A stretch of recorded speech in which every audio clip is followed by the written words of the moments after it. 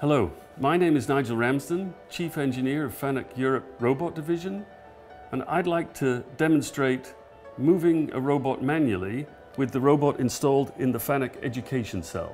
The first thing we need to do is to put the robot into manual mode and enable the teach pendant.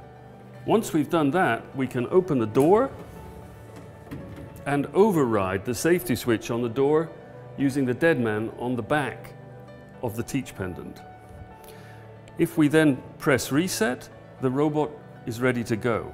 The simplest way to move the robot is to move the axes one by one, axis by axis. Axis 1, axis 2, axis 3, axis 4, axis 5, and finally axis 6. We can also control the speed by using the override keys at the bottom of the teach pendant. Once we've moved it in simple joint motion, we can also choose another motion, such as world, because the controller has a complete kinematic model of the robot, so we can now move it in the X direction, the Y direction, the Z direction, and also we can rotate about those directions.